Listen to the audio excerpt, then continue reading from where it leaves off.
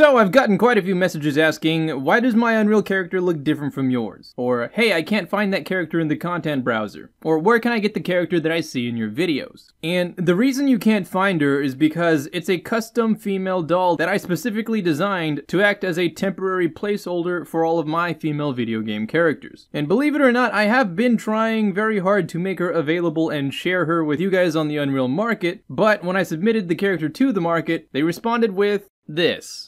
So, listen, we're all professionals here. I have absolutely no problem making any of these changes, and I have no hard feelings whatsoever with this email. The jigs, I kind of understand, and a part of me is like, really, the thigh physics too? But like I said before, I'm a new Unreal developer here. I just moved here from Unity last month, and the Unity and Unreal marketplaces are extremely different. So I'm using this as a learning experience to make sure that all the future assets I submit to the Unreal Marketplace fall under appropriate content. But just to make sure I understand these rules correctly, if we go to the marketplace right now and start looking up random things, super hot girls wearing tiny bikinis and swimsuits are fine. Sexy girls wearing latex and intimate lingerie are fine. Naked bodies and blueprints or special effects showing streams of blood, gore, human body, limbs, and head decapitation, these have all been deemed appropriate for younger users on the market, but thigh jiggle physics on a metal doll is where you draw the line. Like, really, I just want to make sure that I'm understanding this crystal clear, because I do actually want to follow the rules. Like I said, I can and will remove all the jiggle physics, and I will make sure that from here on, I will no longer refer to her as a mannequin. From this point on, she will be called a doll. It doesn't really bother me, but it does kind of complicate things for you guys here who are interested in downloading and using the cool stuff I create in Unreal 5. Because I can tell you right now that every single character I create, male or female, is going to have jiggle physics by design. And what that means is, from this day forward, I will have to release 2 separate versions of all of my characters. The full red version with jiggle physics included will be on my ArtStation Marketplace, and the PG blue version will be available on the Unreal Marketplace. Personally, I would have really preferred to keep everything in one place on the Unreal Market, but I don't make the rules. I just wanted everyone here who's looking for the character, wondering why it's taking so long for her to become available, to understand what's really going on here behind the scenes. I'm trying my best to sort everything out, and I'll keep you guys posted as soon as she's available. But when you see me release 2 versions of every character here on YouTube, now you guys know exactly why and what the difference between the 2 versions is. Hope that clears things up. Hope that helps. And as always, hope you have a fantastic day, and I'll see you around.